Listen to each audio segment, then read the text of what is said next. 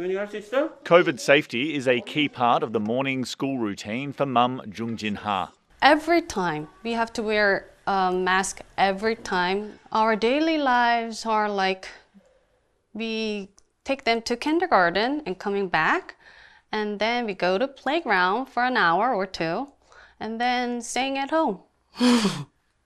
And it's same and same.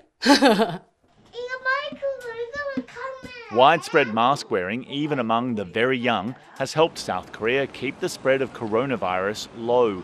The economy has stayed open, but patience is wearing thin. They keep telling people to endure, to stay patient. It's so terrible.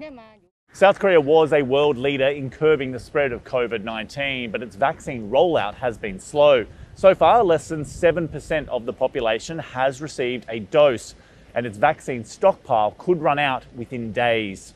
In the initial stages of the negotiation, we did not drive as hard in terms of the bargaining at the table to get more vaccines up front.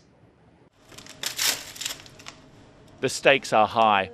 South Korea is on the edge of a dangerous new wave, with highly infectious variants circulating in the population. There's just a lot of tinder on the ground.